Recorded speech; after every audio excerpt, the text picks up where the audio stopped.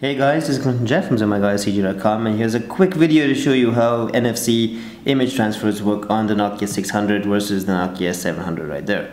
So you just make sure you have NFC switched on both devices. We've had a lot of questions of people asking how this works. So it's really easy. You just make sure you have the image open up that you want to send. Like on this case, the Nokia 600, make sure you have this image open up and you tap them together like so. And you should get a little notification right there that says it's sharing. You'll see that appear on the other phone too. And that's about it. It's that easy.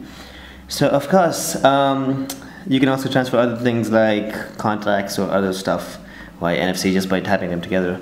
If you have an NFC tag, for example, you can tap up the phone against the tag and get a lot more information. You can even check into Facebook or check into Foursquare, depending on the tag and the powers it has. So yeah, that's a quick demonstration to show you how NFC image sharing works on the Nokia Symbian Bell Trio.